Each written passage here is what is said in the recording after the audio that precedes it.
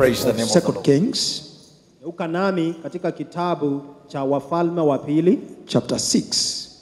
Wafalme wa Pili sura ya 6. And 2 Kings chapter 6. Wafalme wa Pili sura ya 6. Now, the Bible says in 2 Kings chapter 6 verse 8. Tunasoma kuanzia mstari wa 8 Wafalme wa Pili sura ya 6. Allow me to read in English. I think we shall interpret as we move on. Amen. The Bible says, now the king of Syria was making war against Israel, and he consulted with his servants, saying, my camp will be in such and such a place. And the man of God sent to the king of Israel, saying, beware that you do not pass this place, for the Syrians are coming down there. Then the king of Israel sent someone to the place of which the man of God had told him. Thus he warned him, and he was watchful there, and not just once or twice. Verse 11. Therefore, the heart of the king of Syria was greatly troubled by this thing, and he called his servants and said to them, will you not show me which of us is for the king of Israel? Verse 12. And one of his servants said, none, my lord, O king, but Elisha the prophet, who is in Israel, tells the king of Israel the words that you speak in your bedroom. So he said, go and see where he is, that I may send and get him. And it was told him, saying, surely he is in Dothan. Therefore he sent horses and chariots and a great army there, and they came by night and surrounded the city. And when the servant of the man of God arose early and went out, there was an army surrounding the city with horses and chariots. And his servant said to him, alas, my master, what shall we do? So he answered, do not fear, for those who are with us are more than those who are with them. And Elisha prayed and said, Lord, I pray, open his eyes, that he may see. Then the Lord opened the eyes of the young man, and he saw. And behold, the mountain was full of horses and chariots of fire all around Elisha. So when the Syrians came down to him, Elisha prayed to the Lord and said, strike these people, I pray, with blindness. And he struck them with blindness, according to the word of Elisha. Now Elisha said to them, this is not the way, nor is this the city. Follow me, and I will bring you to the man whom you seek. But he led them to Samaria. So it was when they had come to Samaria that Elisha said, Lord, open the eyes of these men, that they may see. And the Lord opened their eyes, and they saw, and there they were, inside Samaria. Father, I thank you and bless you for your word. Baba, nakushukuru kwa sababu ya neno lako. And I ask in the name of Jesus, nauliza katika jina la Yesu, to use me in the next few minutes, nitumie kwa dakika chache, to speak a word that comes from you. ninene neno ambalo linatoka kwako. I pray in Jesus' name, naomba katika jina la Yesu, every eye today shall be opened, kila jicho leo litafunguliwa, and that your people shall get to see the glory of God. ya kwamba watu wako wataona utukufu wa Mungu. Father, I pray for those right now who are surrounded. Baba, ninaombea wale ambao wamezingirwa. God, they shall see and they shall know. Ya kwamba Mungu wataona na watajua. Greater is the multitude of the armies of the Lord, wengi ni ile jeshi la Bwana, as compared to the armies of this world. kwa kulinganisha na jeshi la ulimwengu huu. And I pray in Jesus' name, naomba katika jina la Yesu, Father, you shall heal us. kwamba Bwana utatuponya, And you shall restore the brokenhearted utarejesha mioyo iliyovunjika to the praise and to the glory of your name. kwa sifa na utukufu wa jina lako. Receive honor and praise. Pokea sifa na heshima. Give me the utterance Nipe usemi that God I will only say kwamba ni wewe utaonekana, only that which is spoken from your heart. kile ambacho kimenenwa kutoka kwa moyo wako. And every other word that is not from you, Kila neno ambalo halitoki kwako, I pray that it shall not see the light of a new day. naomba kwamba alitaona mwangaza wa siku. This I pray Hii naomba in Jesus' name. katika jina la Yesu. Somebody say amen. Mtu aseme amina. Praise the name of the Lord. Bwana asifiwe. I want to share the word of God briefly today. Nataka nishiriki neno la Bwana kwa ufupi siku ya leo. And I want to call the title of this word, Nataka ni ipee mada ya neno hili, "Oh, that you may see." chochote utakachoona. That all that you may see. Kile ambacho unaweza ukaona. Vile kwamba utaona. Vile kwamba utaona. Praise the name of the Lord. Bwana asifiwe. And this is my prayer for every one of us today. Na hili ndio ombi la kila langu kwa kila mmoja That siku ya God leo. will open our eyes. Na kwamba Mungu atafungua macho yetu. That we shall be able to have a good vision Na tutakuwa na maono of what God is doing right now. kile ambacho Bwana anafanya wakati huu. It is not by any coincidence that we have come, my wife and I, Kwa bahati tumekuja mimi na mke wangu from taking our son so that an operation is done on his eyes. Kwa kupeleka mtoto wetu ya kwamba afanyiwe operesheni kwa macho yake. Praise the name of the Lord. Bwana asifiwe. But I came to see that there is a vision, that there is a seeing that every one of us is supposed to see. Lakini nilikuja kuona ya kwamba kuna maono ambao kila mmoja wetu anapaswa kuona. And before I get there, I want us to understand the word that we have shared in context. Lakini kabla nifikie hapo, nataka tuangalie neno ambalo tumesoma vizuri. This is at a time when Israel, the nation that was initially Israel, has already broken up into the two kingdoms. Hii ni wakati ambapo taifa la Israeli lilikuwa tayari imegawanyika kama kuwa mataifa mawili. And this is now the nation, the half that is called Israel. Sasa hii ni nusu ambayo inaitwa Israeli, and which is called the northern kingdom. Ambayo inaitwa ufalme wa kaskazini. And at this particular moment, na katika wakati huu, Israel had a very sore relationship with their neighbor Syria. Israeli ilikuwa na uhusiano mbaya na jirani yake Shamu. But it also happens to be a very wonderful time prophetically. Lakini pia ni wakati ambao ulikuwa wa kushangaza katika hali ya kiunabii. It is a time when Israel is walking in sin. Ni wakati Israeli inatembea ndani ya dhambi. A very low time, we can say, spiritually. Wakati ambapo ni wa chini sana kiroho. But at the same time, na wakati ule it is a moment of time when God has raised men of God. Ni wakati ambapo Mungu ameinua watumishi wa Mungu. First it was Elijah. Ya kwanza ilikuwa ni Elisha. Next is his successor, who is Elisha. Mfuata ni Elisha. And I have come to know that even when times are so bad, lakini nimekuja kujua hata wakati ni mbaya sana, when we are at our lowest spiritually, wakati tuko chini kabisa kiroho, watch out, because it is the time when God will begin to raise a people who will speak the voice of God. Tazama, maana ni wakati Mungu atainua watu ambao watazungumza sauti yake. And at this particular moment, na katika wakati huu, we are told in the word of God, tunaelezwa katika neno la Bwana, that the nation of Syria, ya kwamba hii taifa la Shamu, desired to attack Israel. Ikatamani kuvamia Israeli.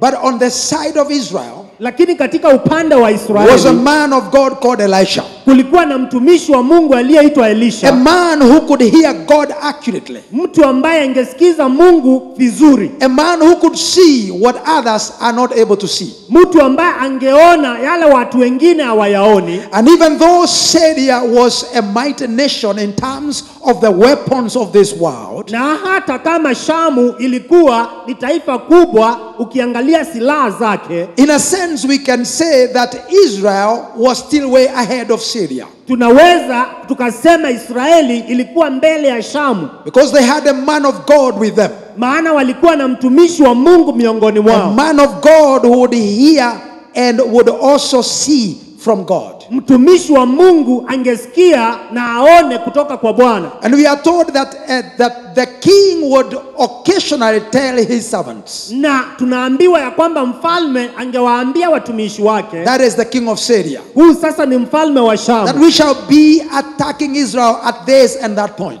tutakuwa tunavamia Israeli kutoka pande hii na ile ingine. And then by the Spirit of God, Na kupitia Roho Mtakatifu wa God Mungu, would reveal this to Elisha. Mungu angefahamisha mambo haya Elisha, And Elisha would warn the king of Israel. na Elisha angemwambia mfalme wa Israeli. So he would tell him, you please do not go in this way, because you shall be under attack. Angemwambia usipitie njia hii maana utavamiwa. And I'm sure that the king of Syria with his army would get to the place. Na nina uhakika mfalme wa Shamu na jeshi lake wangeenda mahali pale, But they would find no one, na wangepata hakuna mtu, because Israel had already been warned by the Lord. maana Israeli ilikuwa tayari imetahadharishwa na Bwana. And it went on like that until the king of Syria was frustrated Na ikaendelea hivyo mpaka mfalme wa Shamu akachoka, and wondered, who is it that has been releasing his secrets to the king of Israel? na akasema ya kwamba kuna mmoja wao anaachilia siri kwa mfalme wa Israeli. And someone told him, not any other man, it is just this man called Elisha. Na mmoja akamwambia si mtu mwingine bali ni Elisha. He is able to hear what you say in your bedroom. Anaweza akasikia kile unasema katika chumba chako cha kulala. And when I see this, I am overcome by some kind of spiritual jealousy,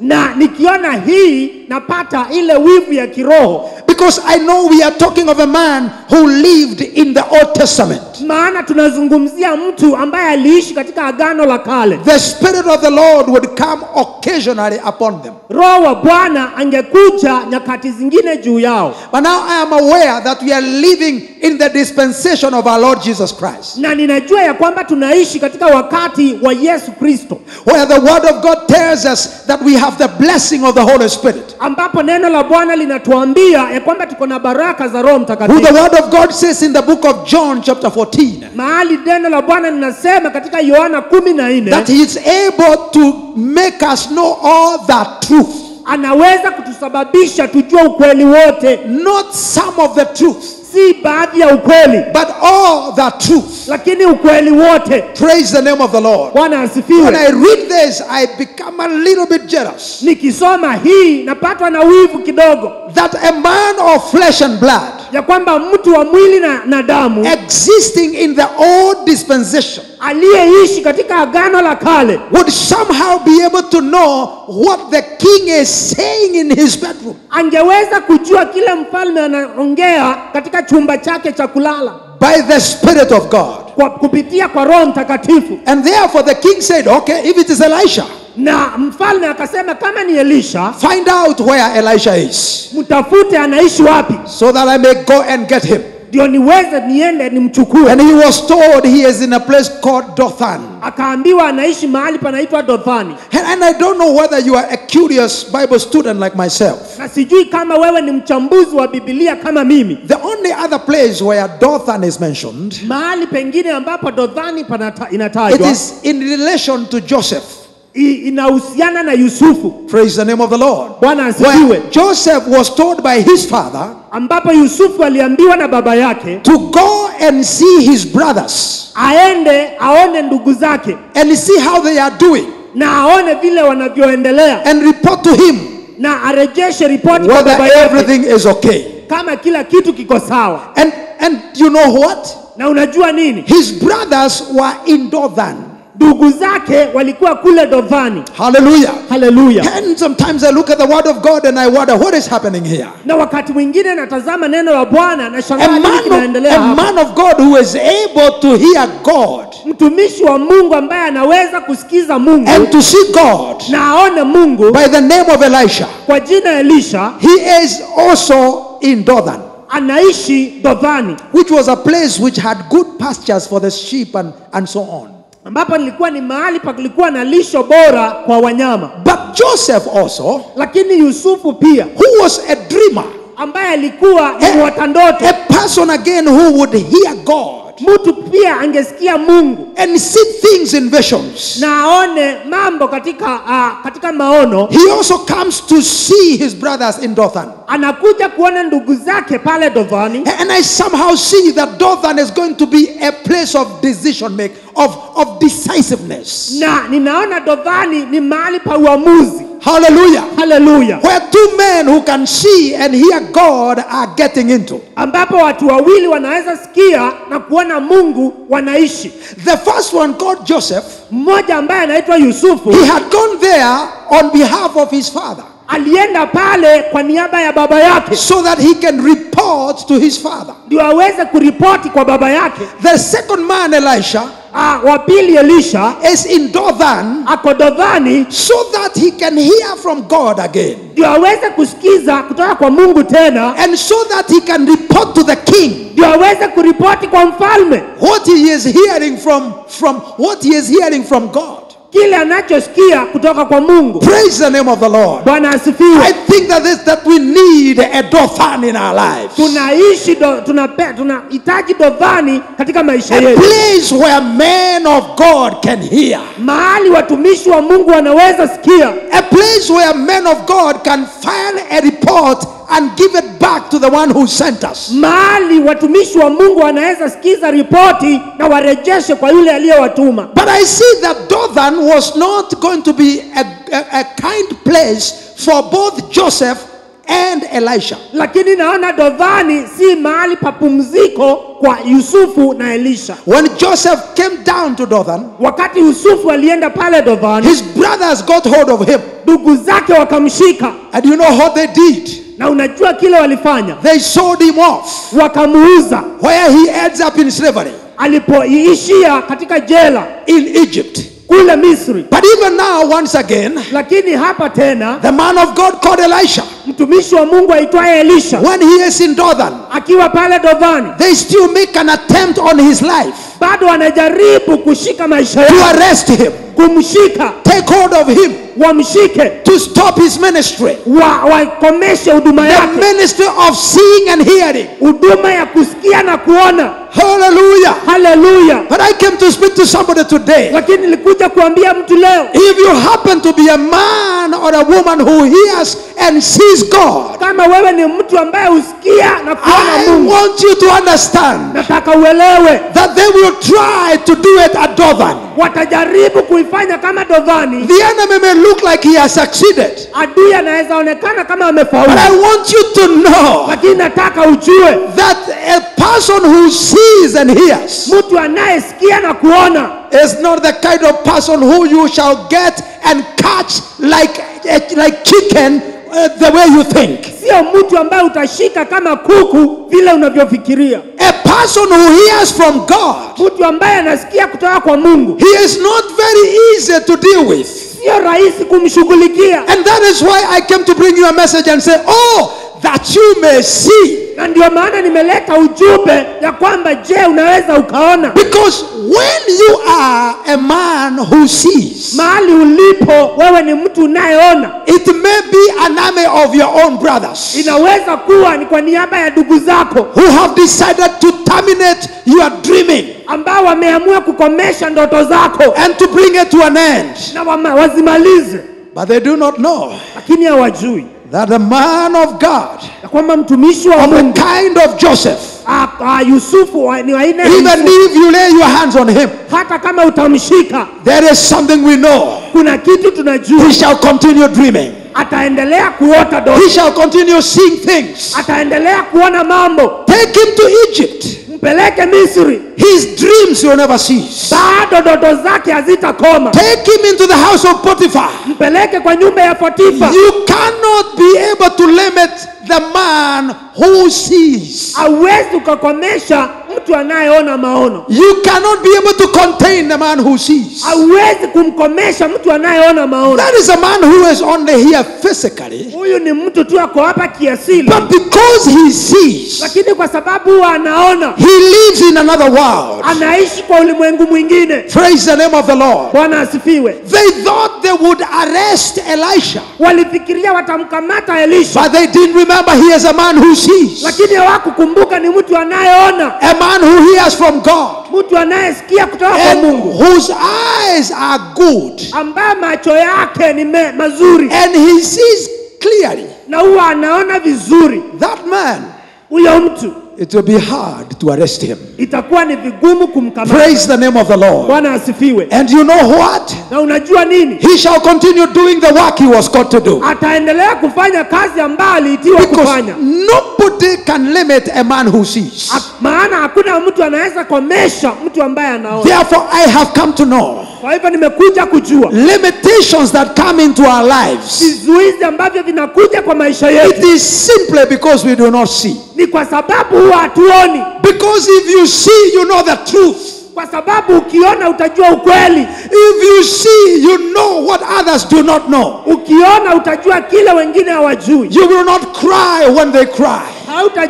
Hautalia wakilia. You will not mourn when they mourn. Hautaomboleza wakiomboleza. Because there is something else you know Kwa sababu kuna kitu kingine unajua that they do not know. ambacho hawajui. Praise the name of the Lord. Bwana asifiwe. So when the king came around to with his people to get hold of this man, Wakati mfalme alikuja na jeshi lake kukamata huyu mtu, they had the surprise of their lives. walipata mpigo wa maisha yao. First of all, the man who is to be captured, Ya kwanza, mtu ambaye anapaswa kukamatwa he is still sleeping. bado amelala. Praise the name of the Lord. Bwana asifiwe. This reminds me one time when my wife and I, we went to Israel with a group. Hii inanikumbusha wakati moja mimi na mke wangu tulienda kule Israel na kikundi. Faith Evangelistic Ministry. Kikundi cha Faith Evangelistic Ministry. We went with the woman of God, Reverend Teresia Wairimu. Tukaenda na mtumishi wa Mungu Reverend Teresia Wairimu. As we lifted off from Tel Aviv airport, tulipoinuka na ndege pale katika uwanja wa ndege wa Tel Aviv, I don't know what happened when we got up into the clouds. Sijui nini kilitendeka tulipofika kwa mawingu. And the aircraft was feeling like it is uncontrollable. Na ndege ikawa ina yumba yumba. That feeling of that you are falling. Hiyo kuhisi ya kwamba mnaanguka. Hallelujah. Hallelujah. And I would hear people calling upon the name of Jesus, which is okay. Na nikasikia watu wakiliitia jina la Yesu ambao bado ni sawa. Those are the days when you hear people calling upon the names of their mothers. Mommy, mommy. Hiyo ndio wakati unasikia watu wanaita majina ya mama zao. And we found that very soon we were in great turbulence. Na tukahisi ya kwamba tumeingia kwa mawimbi. And we were about over 100 people in the group. Na tulikuwa zaidi ya watu 100 kwa hicho kikundi. And then people remembered that we had a woman of God with us. Na watu wakakumbuka kuna mtumishi wa Mungu miongoni mwao. An anointed servant of God. Mtumishi wa Mungu ambaye amepakwa mafuta. And therefore they decided to go and tell her that we need to pray. Na wakaona waenda wamwambie tunahitaji kuomba. The one who went to call the woman of God, yule ambaye alienda kuita mtumishi wa Mungu, she was amazed. Alishangaa. The woman of God was asleep. Mwanamke wa Mungu alikuwa amelala.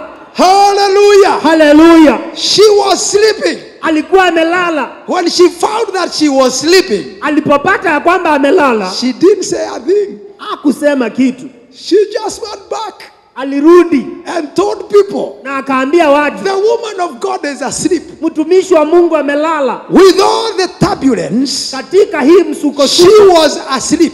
Alikuwa amelala. For the rest of us, kwa wengine wetu we feel like the world is coming to an end. tunahisi ya kwamba dunia inaisha. But as for the woman of God, Lakini kwa mwanamke wa Mungu she is in dreamland. ako katika hali ya And ndoto. I believe this was the difference. Naamini hii ndio ilikuwa utofauti. This was a woman who was seeing clearly. Huyu ni mwanamke ambaye alikuwa anaona vizuri. She knew it is well.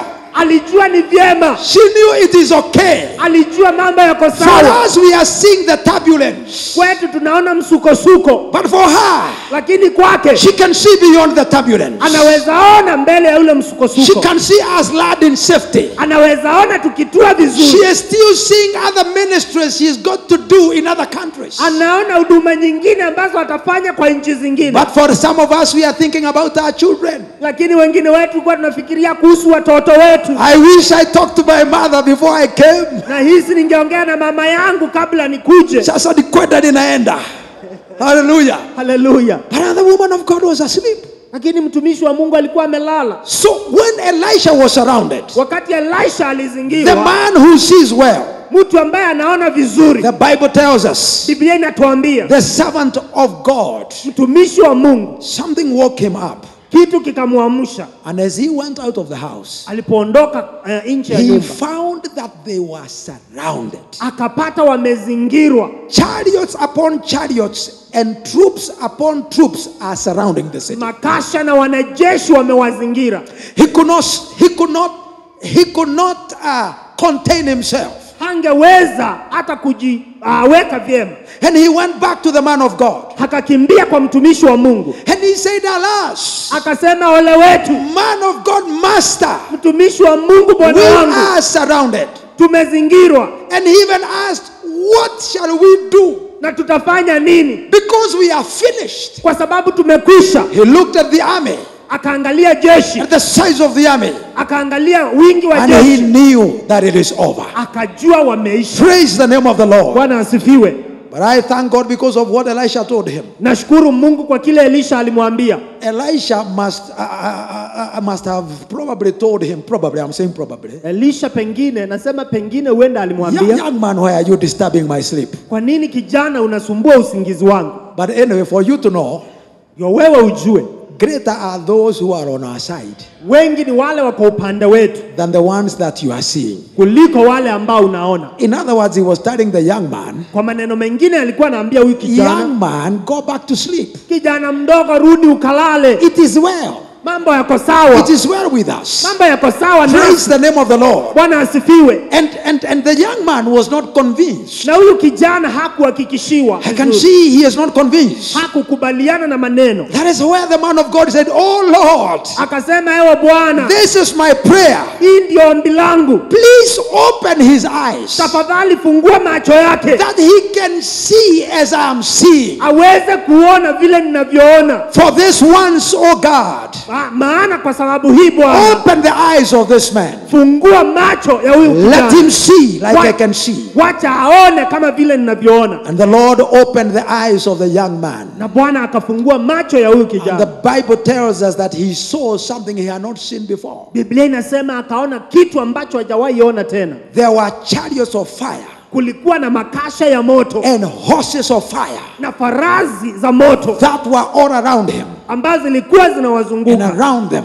na zilikuwa zinawazingira. And I believe that is where he came to know, Na naamini hapo ndipo alikuja kujua all is well. mambo yote yako sawa. Praise the name of the Lord. Bwana asifiwe. I have come to say today, Nimekuja kusema leo, what we need are simply that our eyes be open. kile tunahitaji ni macho yetu yafunguliwe. When Jesus came Wakati Yesu to alipokuja this world, katika ulimwengu huu, one thing that he came to deal with was blindness. kitu moja alikuja kushughulikia ni upofu. And if you look at the miracles of Jesus, Na ukitazama miujiza ya Yesu, you see that there were quite a number of miracles utaona kulikuwa na miujiza mingi where he opened blind eyes. ambapo alifungua macho ambayo alikuwa pofu. And I believe that this was in a sense, Na mimi naamini hii ilikuwa ni katika hali, was a physical act ilikuwa ni hali ya kawaida to show the one great ministry that Jesus came to do, that is opening the spiritual eyes that people had.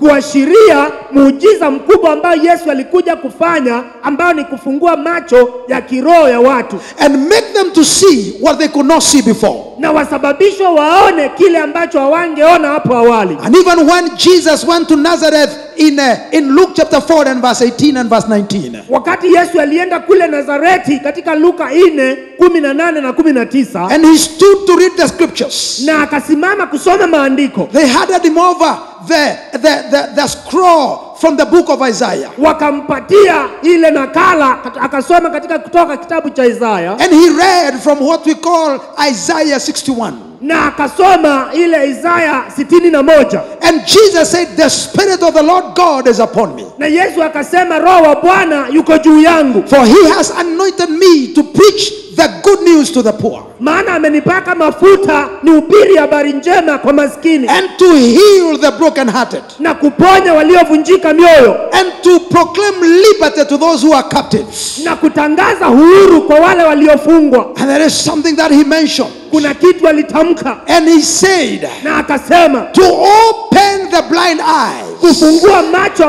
ambazo ni pofu. Praise the name of the Lord. Bwana asifiwe. Because the greatest need was the opening of the eyes of people, Maana hitaji kubwa ilikuwa ni kufungua macho ya watu, that when their spiritual eyes are open, wakati macho yao ya kiroho they yamefunguliwa, will see like he sees. wataona kama vile anavyoona. Elisha was a type of Jesus, Elisha alikuwa mfano wa Yesu, and you know, it's like he was praying for his servant, na alikuwa anaombea mjakazi and he wake, was saying, let him see like I see. na alikuwa anasema wacha aone kama vile ninavyoona. And Jesus came Na Yesu akaja so that we may see like he sees. ndio tuweze kuona kama vile anavyoona. Because if your sight is the sight of this world, Maana kama mtazamo wako ni wa ulimwengu huu, you will live a harassed life. utaishi maisha ya kusumbuka, You will live a life which has no hope. utaishi maisha ambayo hayana tumaini. But if you would see like Jesus sees, Lakini kama utaona kama vile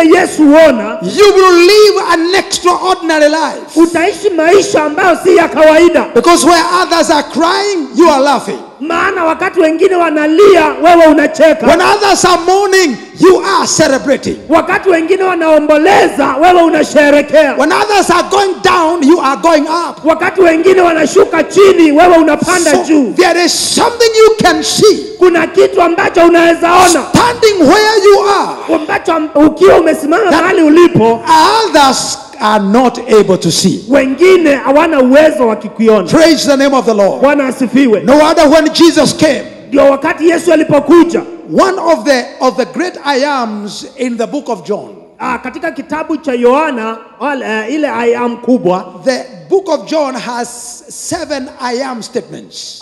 kitabu cha Yohana kiko na statement 7 ambazo ni za I am, which reveal who Jesus is and what he came to do. ambazo zinaonyesha Yesu alikuja kufanya nini. One of the I am statements that Jesus made Moja ambao Yesu alisema I am, is that I am the light in the book of John chapter 8. ya kwamba yeye ni mwangaza katika kitabu cha Yohana sura ya 8. He came first and foremost to bring light to those who are blind. Alileta mwangaza kwa wale ambao walikuwa hawaoni. Because light is important. Maana mwangaza ni muhimu. If we have to see anything, we have to have light. Kama tunapaswa kuona kitu, lazima tutazame kwa mwangaza. He said, I am the light. Alisema mimi ni mwangaza. And whoever follows me, Na yeyote anayenifuata, whoever will follow me, yeyote atakayenifuata, he will never be in darkness. hatawahi kuwa kwa giza. Praise the name of the Lord. Bwana He asifiwe. said, I am the light, Alisema mimi ni mwangaza, so that your eyes can see. ndio macho yako yaweze kuona. Saints, I came to tell you and to provoke you today, Wapendwa, nilikuja kuwaambia na kuwatia changamoto and tell you that we are not the kind of people who should be walking in ignorance. na niwaambie sisi si aina ya watu ambao tunapaswa kutembea kwa kutojua. If we have Jesus in our hearts, as indeed we have, Kama tuko na Yesu, na kwa kweli tuko na yeye, we are not children of darkness, we are children of the light. sisi si wana wa giza, sisi ni wana wa mwangaza. And we are supposed to see like he sees. Na tunapaswa tuone kama vile anavyoona. And somebody say amen. Mtu aseme amen. We are supposed to see like he sees. Tunapaswa tuone kama vile anavyoona. Jesus would often say that I see my Father work and I also work also. Yesu angesema naona baba yangu akitenda kazi na pia mimi natenda kazi. And I do not do anything other than what I see my Father do. Na sifanyi kingine ni ila kile naona baba yangu akifanya. If we have Jesus in our lives, Kama tuko na Yesu katika maisha yetu, we are supposed to see like he sees. tunapaswa kuona vile anavyoona. Praise the name of the Lord. Bwana asifiwe. So he said, I am the light. Alisema mimi ni mwangaza. And whoever follows me or believes in me, Na yule ambaye ananifuata ama yule ambaye ananiamini, he shall never be in darkness. hatawahi kuwa kwa giza. Praise the name of the Lord. Bwana asifiwe. And I want to put it this way in the story that we have read in the book of 2 Kings chapter 6. Nataka niseme hivi kutokana na hadithi ambayo tumesoma kwa Wafalme wa Pili sura ya 6. That the word of God says in that scripture, Neno la Bwana linasema katika maandiko yale, there are several things that happened when, or I put it this way, that when the eyes of this young man were opened. kuna mambo kadhaa yalitendeka wakati macho ya kijana huyu yalifunguliwa And was able to see clearly. na angeweza kuona vizuri. Several things happened. Mambo kadhaa yalitendeka. And we also know something, Na pia tunajua kitu that Elijah himself, ya kwamba Elisha mwenyewe who saw clearly and properly according to what that scripture says, ambaye aliona vizuri kulingana na maandiko haya vile anavyosema, he did not have the kind of fear that the young man had, because he saw something.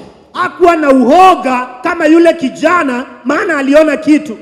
If there is something that has overtaken the church, it is fear. Kama kuna kitu ambacho kimepita kanisa ni uoga. Hallelujah. Hallelujah. It is the fear that something terrible is going to happen. Ni ile kuogopa kuna kitu kibaya kitatokea. It is the fear that I'm going to die of disease. Ni kuogopa nitakufa kwa sababu ya magonjwa. It is the fear that I'm going to be sacked from my work. Ni kuogopa ya kwamba nitafutwa kazini. The fear that I am all alone, nobody cares about me, I am finished. Ni kuogopa ya kwamba mimi niko peke yangu, hakuna mtu ananijali, mimi nimekwisha. And people feel surrounded. Na watu wanahisi wamezingirwa. I want to put it this way. Nataka niseme hivi. It is the work of the enemy to make sure he surrounds you. Ni kazi ya adui kuhakikisha amekuzingira. If you are looking for a situation where you will not be surrounded, not in this world. Kama unatafuta hali ambayo utaishi bila kuzingirwa, si katika ulimwengu huu. Praise the name of the Lord. Bwana He asifiwe. will always make sure that he surrounds you all round, so that if you are using your physical eyes, you feel it is over. It is over. I am done with. Atahakikisha saa zote amekuzingira, na ukitumia macho yako ya kawaida utahisi ya kwamba umekwisha na umekwisha. Glory be to God. Utukufu kwa Mungu. And therefore, for those who cannot see, Na kwa hivyo kwa wale ambao hawana uwezo wa kuona, the only picture they have in life is this, that they are surrounded. ile picha wako nayo maishani mwao ni ya kwamba wamezingirwa, And they will always feel that it is over. na saa zote watahisi wamekwisha. But if your eyes are good, Lakini kama macho yako yako sawa, if your eyes are good, kama macho yako yako sawa, you will see beyond the surrounding and see the one who surrounds you. utaona zaidi ya wale ambao wamekuzingira, na uone yule amezingira wale wanaokuzingira. I'll say that again. Nitasema hivyo Your tena. eyes will be opened, Macho yako yatafunguliwa, and you shall see the one who surrounds you. na utaona yule ambaye anazingira yule ambaye anakuzingira. I don't care about the first level of surrounding. Sijali ile kuzingirwa kwa kwanza. I am looking beyond the physical walls that I'm seeing now. Natazama zaidi ya zile kuta za kawaida ambazo Beyond ninaona. those walls, Zaidi ya zile kuta there are chariots of fire and horses of fire. kuna magari ya moto na farasi za moto. Somebody say amen. Mtu aseme amina. God will never allow you Mungu hata kuruhusu to be in such a place ukuwe katika mahali pale where you have no hope. ambapo hauna tumaini. But the word of God says, don't worry even when temptations come against you. Neno la Bwana linasema usijali hata wakati kujaribiwa kunakuja. Praise the name of the Lord. Bwana asifiwe. Because for every temptation, Maana kwa kila kujaribiwa, the word of God says he is faithful. neno la Bwana linasema yeye ni mwaminifu. And he has always prepared a way for you. Na saa zote ametengeneza njia kwa ajili yako. You should walk under it or you should walk through it. Ya kwamba utapitia katika kile njia.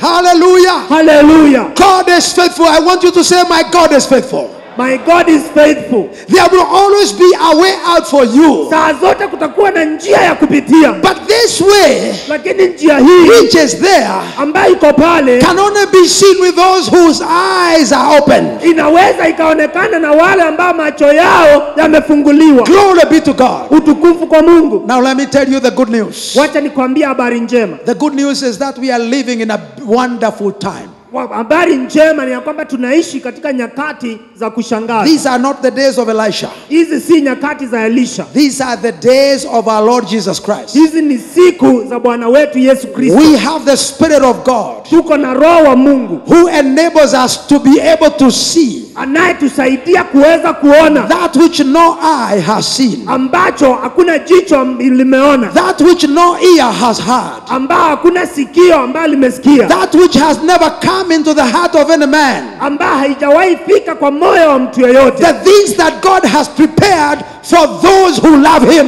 Mambo ambayo Mungu amewaandalia wanaompenda. Praise the name of the Lord. Bwana asifiwe. We are now in that dispensation Tuko katika wakati huu sasa where even that which nobody has been able to see, ambao hakuna mtu ambaye ameona, God is causing us to see. Mungu ametusababisha tuone. The word of God says in 1 Corinthians chapter 2 and verse 9. Hiyo inapatikana katika Wakorintho wa kwanza 2 mstari wa 9. It says, but as it is written, 1 Corinthians 2 verse 9.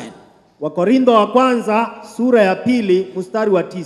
But as it is written, eye has not seen, nor ear heard, nor have entered into the heart of man the things which God has prepared for those who love him. Somebody say amen. Mtu aseme amina. And the Bible tells us how those things are revealed. Na Biblia inatueleza vile hao mambo yamefunuliwa. How shall you see what others cannot see? Utaonaje kile ambacho watu wengine wakioni? It says in verse 10.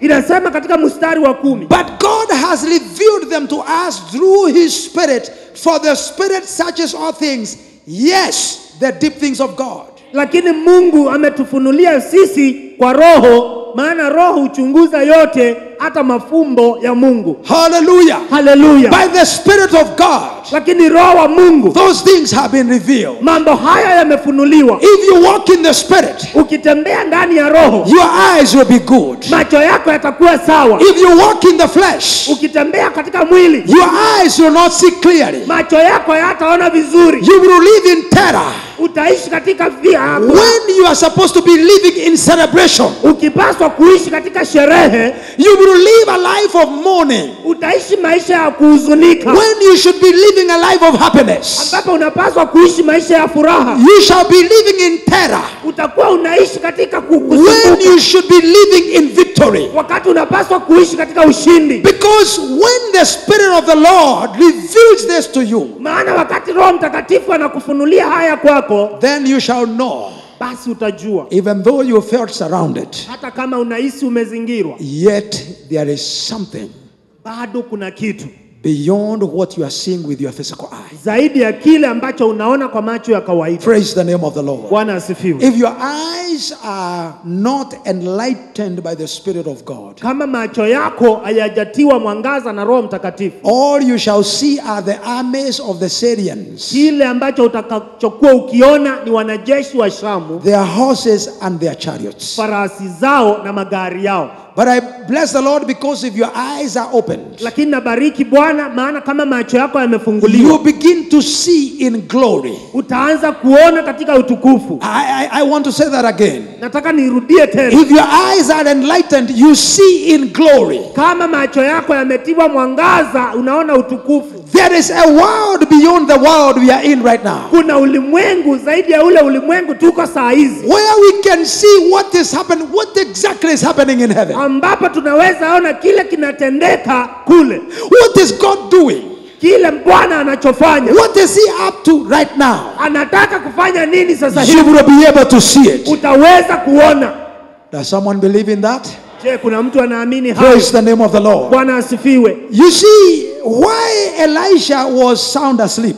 Wakati Elisha alipatikana akiwa amelala, Because he saw the small army of the Syrians, maana aliona hawa wanajeshi wachache wa jeshi la Shamu, which is an army of flesh and blood. ambao ni jeshi la nyama na damu. You know, when we talk about flesh and blood, Tunapozungumzia mwili na damu, we are talking of calcium and phosphorus. tunazungumzia kuhusu calcium Na phosphorus. na phosphorus. Hallelujah. Hallelujah. We are talking of magnesium. Tunazungumzia kuhusu Magnesium. magnesium. These are the minerals. Hii ni mambo ya kawaida. You see the minerals that you put in the shamba to make your crops grow. Hii ni rotuba ambayo unaweka kwa shamba ndio mimea ikue. The men you have been fearing in your life, Vitu ambavyo umekuwa ukiogopa kwa maisha yako they are simply minerals plus water put together. ni mbolea na maji zimewekwa pamoja. Hallelujah. Hallelujah. If you burn a man, like I'm seeing these days, people are very popular in incinerating their bodies. Ukichoma mtu, Ukichoma mtu you remain with only around 3 kilos of ash. utabaki na jivu ya kilo kama 3. Praise the name of the Lord. Bwana asifiwe. Hallelujah. Hallelujah. They are the elements of this world. Hiyo ni mambo ya ulimwengu huu. The horses and the chariots, Farasi na magari they are the elements of this world. ni elements za dunia hii. But if your eyes be opened, Lakini kama macho yako yatafunguliwa, you get to another world. utaingia kwa ulimwengu mwingine. Hallelujah. Hallelujah. Where the weapons of warfare are not carnal, Ambapo silaha za vita si za kawaida, but they are mighty in God, lakini ni kuu ndani ya in Mungu bringing down strongholds. kwa kuangusha ngome. When you get to the other world, Ukiingia kwa ulimwengu mwingine, in the world of the Spirit, katika ulimwengu wa roho, now you see other things, na utaona mambo mengine, wonders that cannot be explained. vitu ambavyo haviwezi kuelezewa. You get to see the army of the Lord. Utakuja kuona jeshi la Bwana, And when you see the army of the Lord, na ukiona jeshi la Bwana and you look at the army of the Syrians, na uangalie jeshi la Shamu, hautakosa usingizi. hautakosa usingizi. Abia jirani usikose usingizi. Usikosa usingizi. Hallelujah. Hallelujah. Eti kwa sababu ya jeshi la Washami, hapana. Hallelujah. Amen. There is a greater army. Kuna jeshi kubwa zaidi. Hallelujah. Hallelujah. Praise the name of the Lord. Bwana asifiwe. You know, things happen in this world. Mambo hutendeka katika ulimwengu huu. When we were traveling with my wife and my son, Walipokuwa wakienda na mke wake na we are kijana, on this airport, and then there is a lot of rain and a lot of wind. wako katika uwanja wa ndege, kulikuwa na mvua kubwa na pia upepo mkubwa. Hallelujah. Hallelujah. So the plane is coming down. Ndege linashuka. And when it is just about a meter from the ground, Na ikiwa imebakisha mita 1 ishike chini, the pilot realizes he can't land. Huyu rubani akagundua hawezi tua. He can't land. Hawezi tua. And therefore he decides in the nick of time Akaamua katika wakati huo to take it up again. airejeshe juu tena. And you are going into a storm. Na mnaenda sasa kwa dharuba. Those are some of the moments when you feel, well. Hii ni wakati ambao unahisi. Hallelujah. Hallelujah. Praise the name of the Lord. Bwana asifiwe. But I remember something was quickened. The scripture was quickened in my spirit. Nakumbuka nikapata andiko katika roho yangu. As you can feel the pilot struggling. Unaweza ukahisi ule rubani anang'ang'ana. Because you are almost at the ground, and now he has to take off, and he has no runway to run on. Na kuna runway ya kuweka ile ndege. So that is the time when I remembered that Jehovah, he is still enthroned in the storms.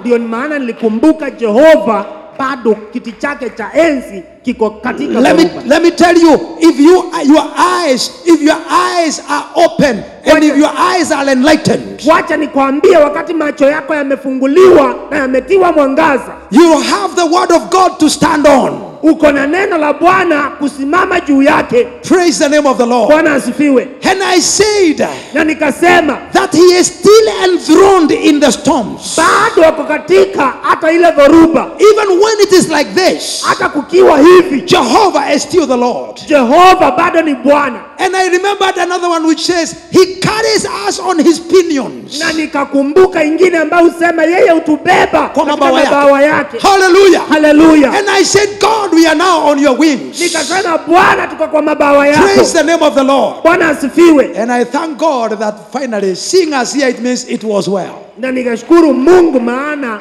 Glory be to God. Utukufu kwake Mungu. When you see well, ukitazama vizuri, you see glory. Unaona utukufu. There is a glory that opens before you. Kuna utukufu unafunguka mbele yako. And because of that glory, na kwa sababu ya hiyo utukufu, nothing that stands in between is going to make you have fear. Hakuna kitu kinachokuja mbele yako kitakusababisha uogope. In this world there are so many things that are able to give us fear. Katika ulimwengu huu kuna mambo mengi yanaweza sababisha uoga. But if we are seeing well, if we are seeing like Jesus sees, lakini tukitazama vile Yesu utazama, we have no reason to be fearful. Hatuna sababu ya kuogopa. I remember the story of Saint Stephen as he was being killed in the book of Acts chapter 7. Nakumbuka hadithi ya mtakatifu Stefano wakati alikuwa anapigwa mawe. The Bible tells me, and this is why I want to finish. Biblia inatuambia, nitamalizia hapa. The Bible tells me, Biblia inaniambia, that as they were stoning him, wakati walikuwa wanampiga kwa mawe, and even as Saul, who is later to be called Paul, is watching over this persecution. Na wakati Sauli ambaye aliitwa Paulo alikuwa anatazama tukio hili. The Bible says in Acts 7 and verse 55. Biblia inasema katika Matendo ya Mitume sura ya 7 mstari wa 55. The Bible says, Biblia inasema, but he, that is Stephen, sasa huyu ni Stefano, but he, being full of the Holy Spirit, gazed into heaven and saw the glory of God and Jesus standing at the right hand of God.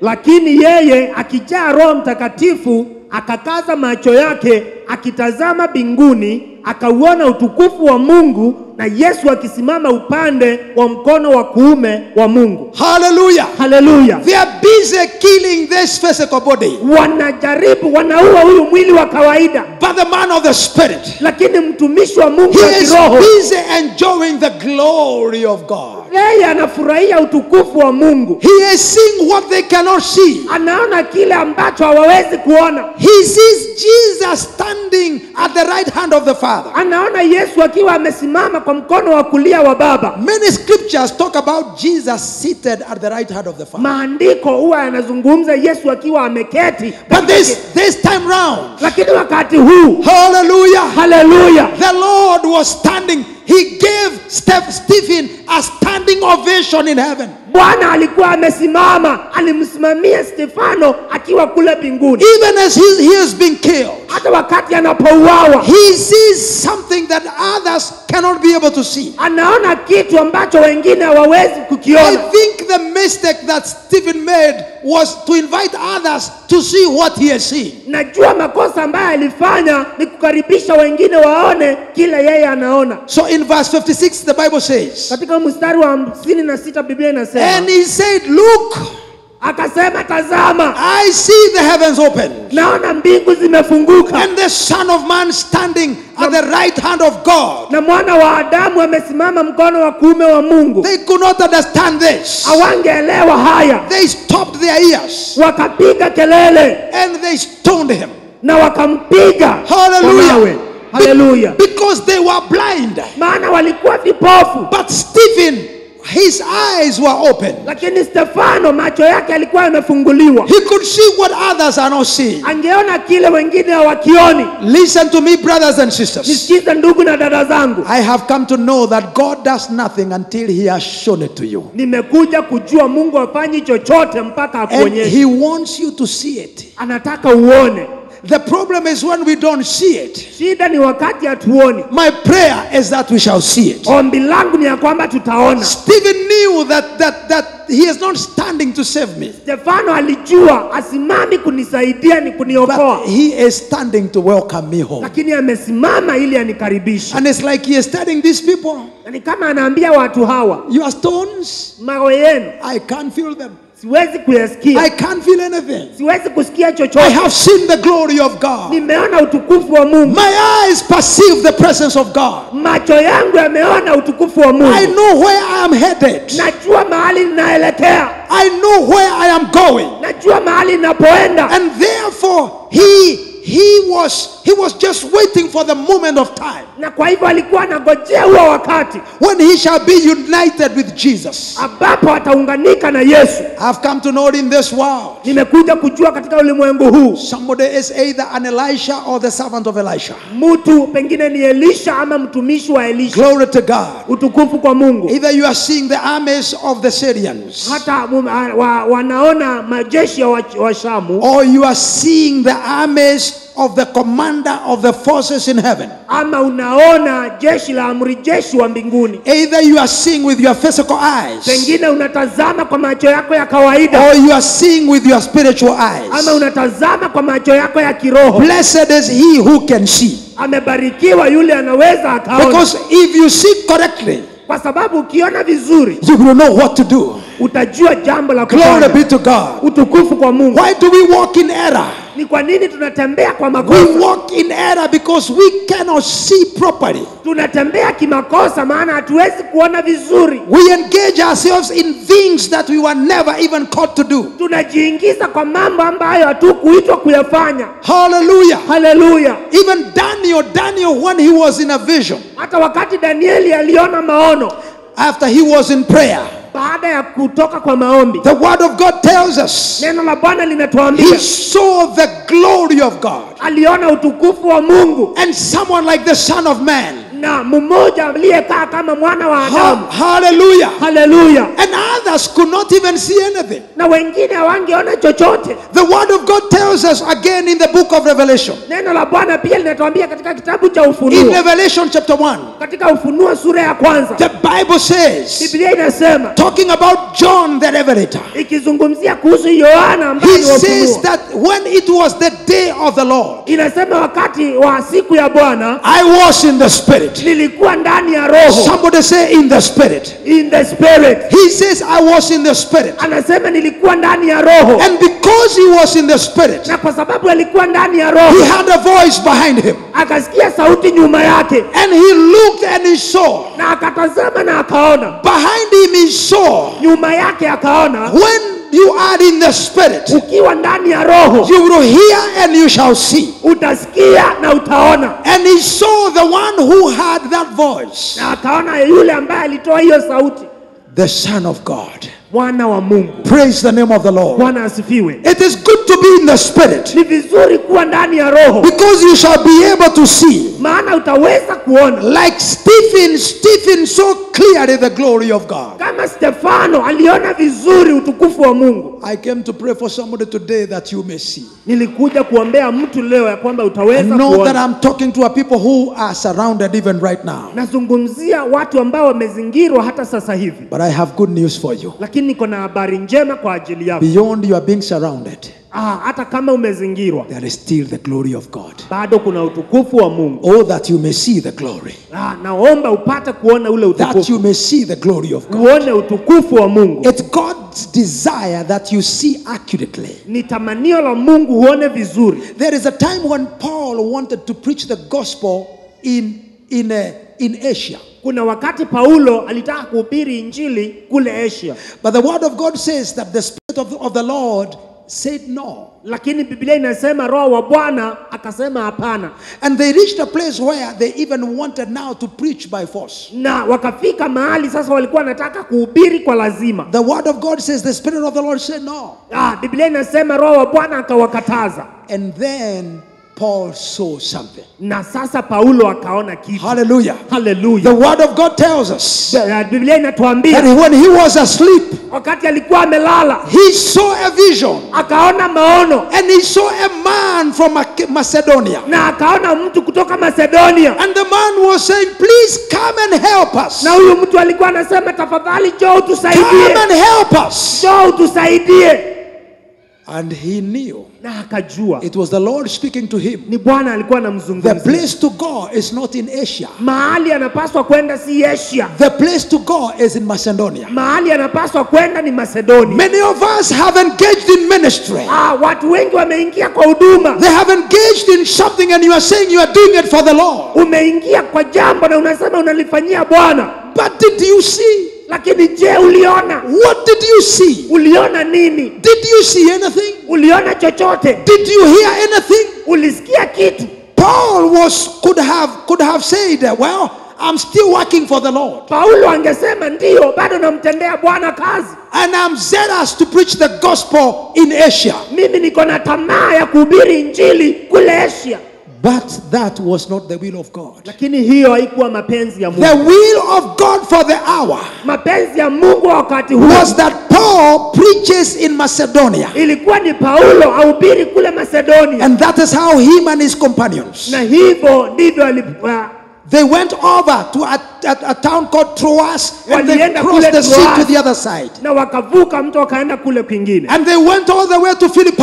Na wakaenda mpaka Filipi, which is where there was a great ministry that happened in the land of Philippi. Ambapo kulikuwa na huduma kubwa ambayo ilitokea katika mji wa Filipi. Why is it so? Kwa nini ilikuwa hivyo? It is because Paul saw. Ni kwa sababu Paulo aliona. If your eyes do not see, kama macho yako hayaoni, if your eyes are blind, kama macho yako yako na upofu, pray to God until you see. Omba kwa Mungu uweze kuona.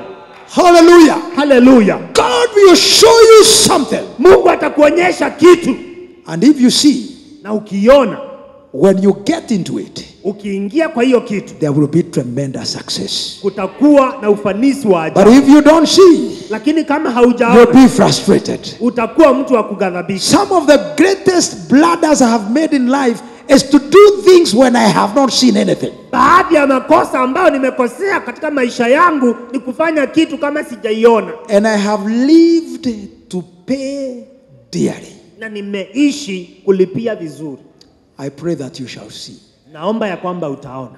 God once spoke to Jeremiah and told him. Mungu akazungumzia Yeremia akamwambia. Jeremiah, what do you see?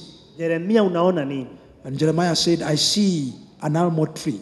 Na Yeremia akasema naona mti. Hallelujah. I don't know what it's called.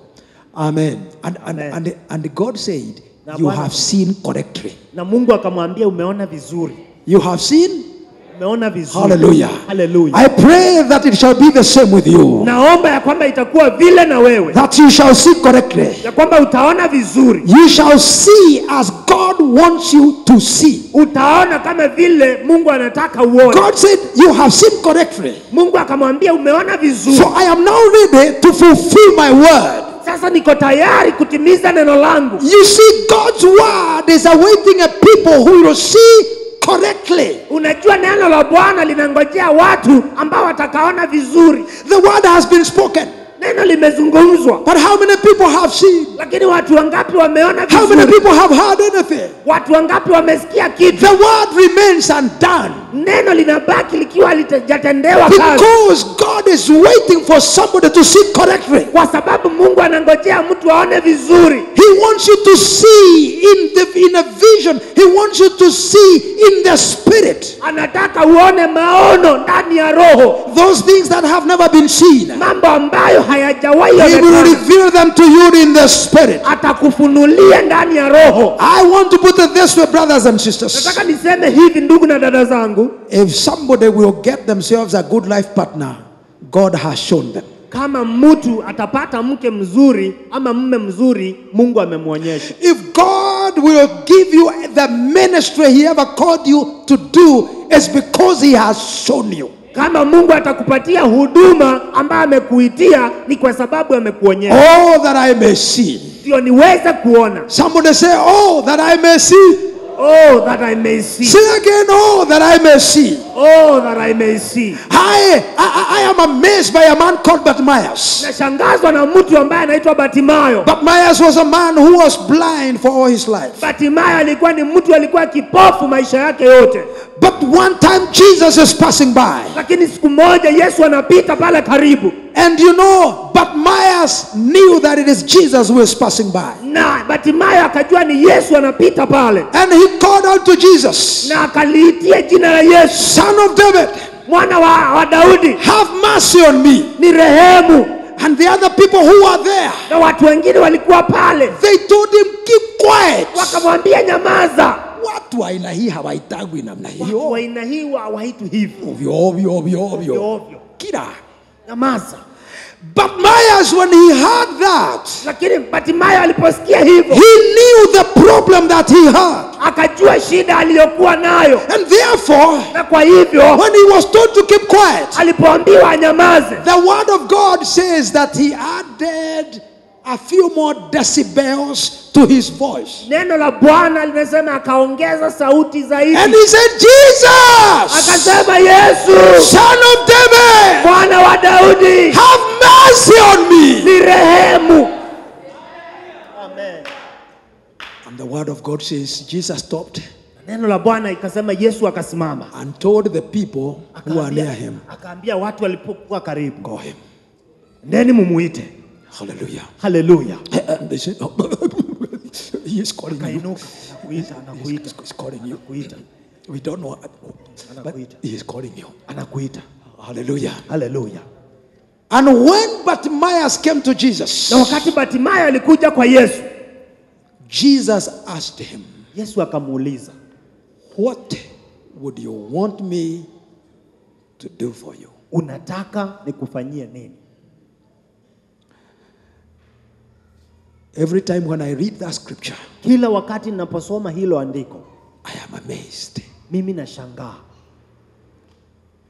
If God himself asks you, kama Mungu mwenyewe angekuuliza wewe, what would you want me to do for you? Unataka mimi nikufanyie nini? What would you say? Utajibu namna gani? Utasema aje? Just share with the neighbor for just 1 minute. Hebu shiriki na jirani yako kwa dakika moja tu. What do you think? Unafikiria aje? Ungesema what would you say? What would you want him to do for you? Ungetaka Mungu akufanyie nini? What would you want him? Ungetaka akufanyie nini? I'm looking at those wonderful airplanes. Naangalia zile nywele zimeshukwa vizuri. A380 Airbus. Hiyo ndege ambayo ni Airbus A380. Airbus A380. I feel like I would want to ask for around 5. Ningependa ningeweza kuuliza moja. Hallelujah. Hallelujah. I feel like I would want to ask God because I don't want to look like nimejipenda sana. Nipatie tu Westlands yote, Westlands tu peke yake.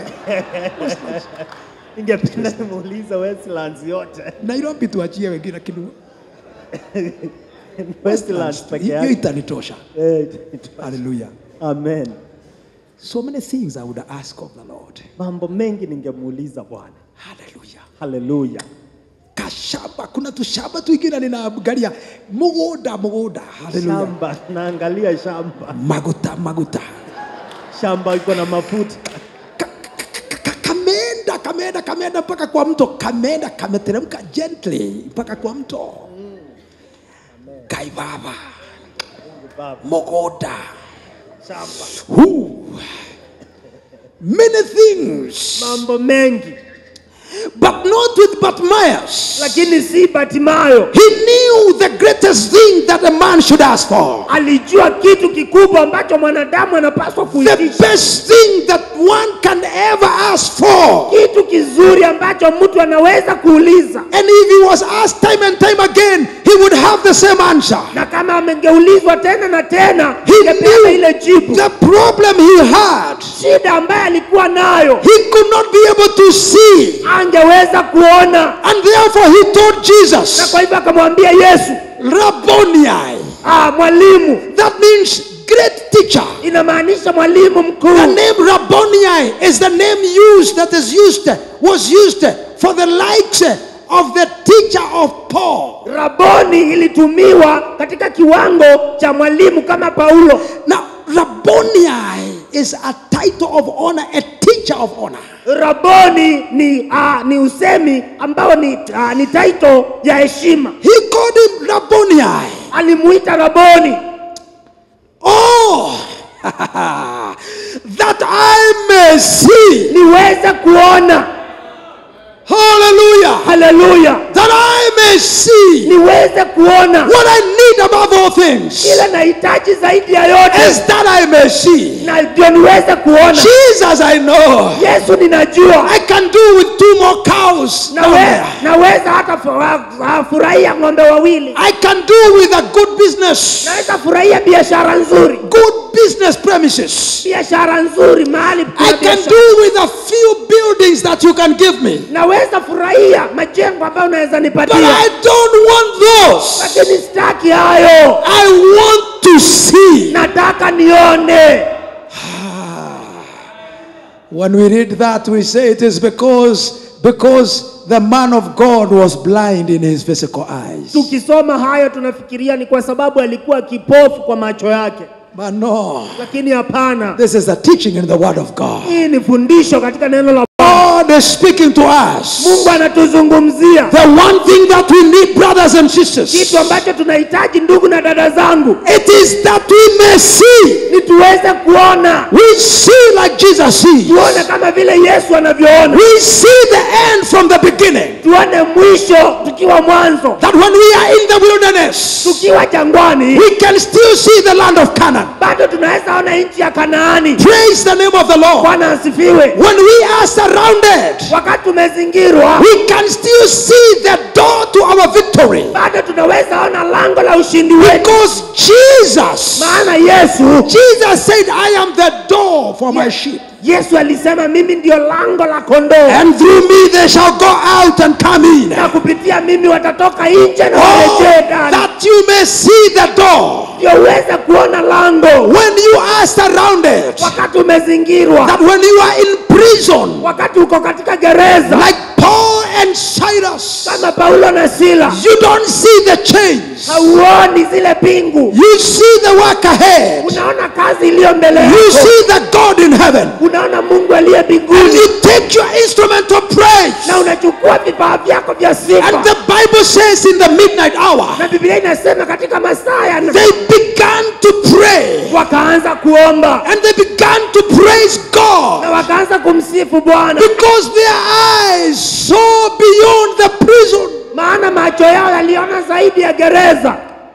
Oh, hallelujah. Hallelujah. They would see beyond their current limitations. Waliona zaidi ya mahali ambapo I pray for you today. Ninakuombea siku ya leo. Oh, that you may see. Uweze kuona. See beyond your weaknesses. Uone zaidi ya udhaifu wako. See beyond your diseases. Uone zaidi ya magonjwa zako. See beyond your limitation. Uone zaidi ya upungufu wako. There is a glory beyond your limitation. Kuna utukufu zaidi ya kupungukiwa kwako. Oh, praise the name of the Lord. Bwana asifiwe. Let me put it this way, brothers and sisters. Wacha niseme hivi ndugu na dada zangu. You cannot give true praise if you don't see. Hauwezi toa sifa ya ukweli. Hallelujah. Hallelujah. It will only be pretentious praise. Itakuwa ni sifa ya kujifanya. You cannot have true joy if you cannot see. Hauwezi kuwa na furaha ya ukweli kama huwezi. It will be pretentious joy. Itakuwa ni furaha ya kujionyesha. When you see, Lakini ukiona, hallelujah, hallelujah, if your eyes can see, kama macho yako yanaweza ona, then your praise will be real. bado sifa yako itakuwa ya Your ukweli. celebration will be a true celebration. Kusherehekea kwako kutakuwa sherehe ya ukweli. Hallelujah. Hallelujah. Why? Because you are celebrating that which you can see. Ni kwa nini? Maana unasherehekea kitu ambacho umekiona. It's no longer in theory. Haiko katika mawazo. You know why our praise is subdued? Unajua kwa nini sifa yetu imepungua? It is because our celebration is only in theory. Ni kwa sababu ile furaha yetu iko tu katika kwa mawazo. There's nothing we can see. Hakuna kitu tunaweza kiona. We can't see our healing. Hatuwezi ona uponyaji wetu. We can't see our victory. Hatuwezi ona ushindi The wetu. only thing we can see is this. Kile ambacho tunaona ni hii. But I said in the name of Jesus, Lakini nasema katika jina la that Yesu, somebody will not see this, mtu hataona hii, but will see that. ataona ile. Because this, Kwa sababu hii which is near you, ambayo iko karibu na wewe, it is surrounded. imezingirwa. It is surrounded. Imezingirwa. There is still something else Bado kuna kitu kingine which is beyond this. ambayo kiko zaidi ya hii. It is there. Kiko pale. But because you can see it, Lakini kwa sababu unaweza ona, it will swallow this. kitameza hiki. Were the Syrian army still there? Jeshi la Shamu bado lilikuwa pale? Yes, they were there. Ndio walikuwa pale. Hallelujah. Hallelujah. Because somebody will begin celebrating Maana mtu ataanza kusherehekea when there is no more Syrian army. wakati hakuna jeshi la Shamu tena. But not with Elisha. Lakini si na Elisha. He celebrates, Anasherehekea, glorifies God anamtukuza Mungu when the Syrian army is still there. wakiwa bado wanajeshi wa Shamu wako Because pale. listen to this, and this is the good part. Sikia hii, na hii ndio inafurahisha. God will use the same. Mungu atatumia ile ile. The same people who surrounded you. Watu wale wale waliokuzingira. The same things that were terrorizing your life. Mambo ambayo yalikuwa yanasumbua maisha yako. God will bring shame upon the same. Mungu ataleta aibu juu ya hao. Did I say it correctly? Shame upon the same. Ataleta aibu juu ya wale wale. You know I come from Central Kenya. Hallelujah. So he will bring shame upon the same. Atawaletea wale wale aibu.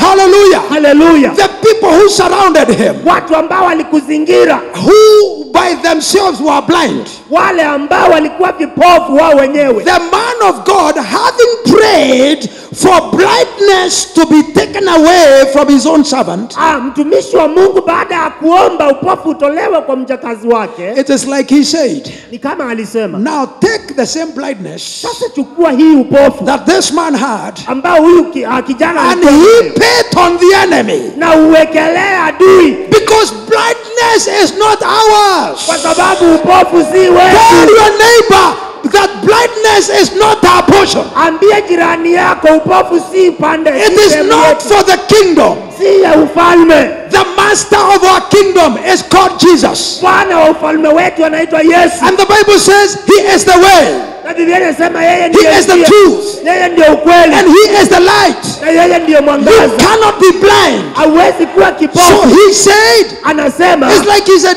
take it from them, from him, alisema chukua kutoka kwake, transfer it to these people, ipelekee watu hawa, and let them be blind. na wacha wawe vipofu. I said in the name of Jesus, Nasema katika jina la it is Yesu, not you to be blind. si wewe uwe kipofu. The enemy will be blind about you. Adui atakuwa kipofu kwa niaba I yako. prophesy in your life, Natabiria maisha yako, he will look for you atakutafuta and will not get you. na hatakupata. He will use every compass Atatumia kila compass to trace you. kukutafuta, But because of the blindness, lakini kwa sababu ya upofu he cannot see you. hawezi akakuona. Those spirits that are sent to terrorize your family, Hizo roho ambazo zimetumwa I said in the name of Jesus, nasema katika jina la Yesu, confusion and blindness upon them in Jesus' name. kuchanganyikiwa na upofu Somebody say yes. katika jina la Yesu. Hallelujah. Haleluya. Confusion and blindness upon them in Jesus' name. Kuchanganyikiwa na upofu juu yao Because katika jina la Yesu. that is not of our kingdom. Hiyo si ya ufalme wetu. Hallelujah. Haleluya. Our kingdom is the kingdom of light. Ufalme wetu ni ufalme wa mwangaza. Tunaona vizuri. Tunaona We vizuri. see accurately. Tunaona vizuri. And these guys were told, oh, come I show you, take you to the place where, Hawa wakaitwa to the one you are seeking. Ujeni niwaonyeshe ule mtu But the word mnamtafuta. of God says, but he took them to Samaria. Biblia inasema akawapeleka Samaria. I am realizing, brothers and sisters, Nakundua ndugu na dada zangu, for a man who sees, kwa mtu anayeona. unajua hii vita tunapigana pepo ninakukanyanga, ninakukanyagia chini, ninakurusha, ninakufikirisha, ninafanya nini. I have come to know that those are prayers of ignorance. Nimekuja kujua hao ni maombi ya watu But if wasiojua. you are a man who walks accurately with God, Lakini kama wewe ni mtu unayetembea vizuri na Mungu, you don't have to have those gymnastics. hautaji kuwa na hizo sarakasi. God will deliver the enemy into your hands. Mungu ataleta adui kwa mikono yako. Kahora. Pole pole. Kahora. Oh, they are good. Pole Pole pole. pole. Kahora. Pole pole. Hallelujah. Hallelujah. Hakuna mambo mengi. Hakuna mambo mengi. Hakuna kukanyangia chini. Hakuna kukalia. Hallelujah. Hallelujah. But you deliver the enemy into your hands. Ataleta adui kwa mikono yako. Slowly and beautifully. Pole pole na kwa kurembesha. Until the enemy later on is asking, Mpaka adui aulize, how did we get here? tulifika hapa na Praise the name of the Lord. Bwana asifiwe. He came, alikuja kukufunga wewe. Amen. Lakini anapata ya kwamba yeye ndiye amefungwa. Amen. He came to ambush you. Alikuja But he kukuvamia. finds that he is the one who is ambushed. Anagundua ya kwamba yeye ndiye I ameshikwa. said in the name of Jesus, Nasema katika jina la we Yesu, are not on the receiving end of the enemy. sio sisi tutapokea kutoka kwa The adui. enemy is on the receiving end from us. Sisi ndio tutampatia kutoka kwetu. Hey, niko na Amen. watu wanaamini hapa. We are not the people to receive from him. Sio sisi watu wa kuhangaishwa na But adui. he receives from us the beating. Sisi ndio tutamchapa. Hallelujah. Amen. Kushonora inaitwaje sasa hiyo na Kiswahili kina kuaibisha. Kuaibisha, aibu tupu. Can you imagine a whole army with chariots and commanders? Interpret yako. Amen. A whole army with commanders. Jeshi kubwa ambayo imejaa amri jeshi. And with the people with the debe huku wako na sinaitwa nini? Watu ambao wako na debe huku kwa bega. Medals. At how they fought wars and conquered territories. Watu ambao wamepigana vita na wakashinda. They are following a man with a bowed head who is called Elisha. Elisha was a man with a bowed head. Mtu ambaye ako na kipara ambaye aliitwa Elisha. And then he says, let their eyes be open. Anasema wacha macho yao funguliwe. And they look around. Na wanatazama. This is the king of Israel. Wanasema huyu ni mfalme wa These are the Israeli. armies of Israel. Hawa ni wanajeshi wa Israeli. The king asks, Mfalme do we akauliza, kill them? tuwaue. Let's kill them now. Wacha tuwaue sasa. Elisha tells him, don't wacha hiyo upuzi. Elisha akamwambia wacha. I mean, if you go to war and you have a spoil, Ukienda kwa vita na ushike mateka, do you kill them? je, huwa unaua? Just give them food. Wape chakula. Patia watu chakula waende. Wape chakula waende. Praise the name of the Lord. Bwana asifiwe. Hallelujah. Hallelujah. And the word of God says they never raided Israel again. Neno la Bwana nasema hawakuvamia Israeli I tena. said in the name of Jesus. Nasema katika jina la They Yesu. met a man who sees. Mtu ambaye huwa anaona. And I prophesy over your life.